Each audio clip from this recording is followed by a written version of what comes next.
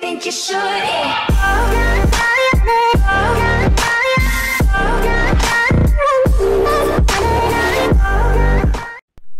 Alrighty guys, starting this tips and trick video off.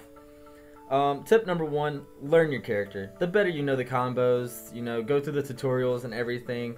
Once you get out and know your character, you'll be able to set a standard on how you fight.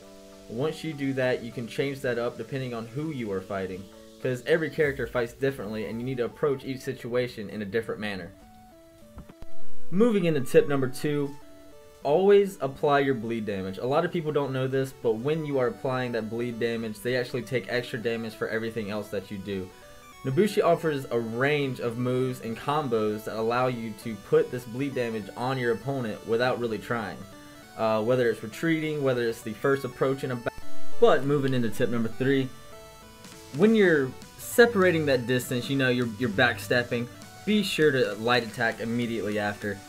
If they try to close that gap, you're going to push them back and apply a bleed damage. It is too strong not to use, and it can let their guard down and let you move in to finish a fight or give you the upper hand again. Tip number four. Alright, I cannot stress this one enough. Mix up your combos. Do not go and use the same combos over and over again. Your opponent's soon going to pick that up and he's going to know how to defeat you. It's really not that hard. If you don't know your combos, like I said before, go into tutorial, play against some bots, get good at that character. Don't be afraid to change it up, and don't be afraid to try something that you haven't thought of yet, because sometimes the best moves are the ones that they are least expecting. With tip number five, this is something I found out with being outnumbered that really changes the role. Nobushi has a really effective AoE effect, and if you're outnumbered, you're blocking, just go into straight defensive mode, block everything you can.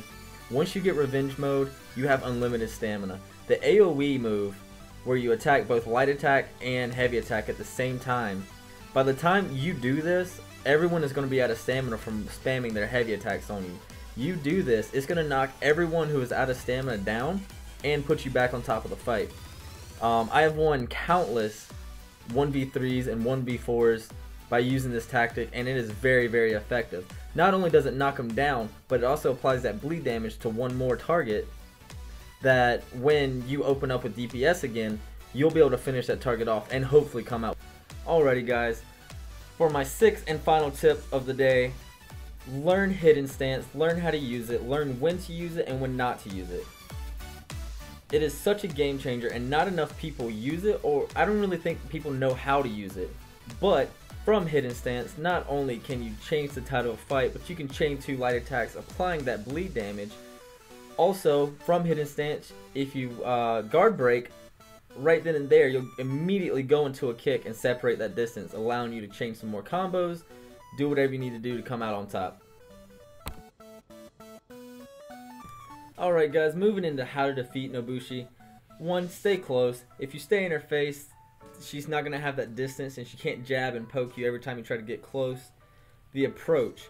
Whenever you start a fight with Nobushi as your opponent, 9 times out of 10 she's going to open up with Venom Strike. So she's going to run at you and she's going to light attack. All you have to do is block up. It's very, very simple to defeat, and it could start you out on a good note, but if she lands it, you're going to be in a bad position. 3, dodge the kick. Do not try to block it. It's not going to happen. Just simply dodge left, right, or backstep. It's not hard and is very easily counterable. If she lands that kick, then she's going to be able to continue to combo on you, and it could be a very bad day for you. When you have bleed damage, do not be afraid to, take a step back, let that wear off. It's, as I said earlier, you take extra damage, so if you don't need to be in her face, don't do it. If it's not directly affecting the battle, take your time. Apply constant pressure. This is kind of ties in with staying close, stay in her face. Don't let her have the upper hand. And 6, play your character how it's meant to be played. The better you know your character, the more you fight her, it's going to get easier overall. But if you want to know more about Nobushi and you want me to go through some of the combos and how I change it up, let me know in the description below.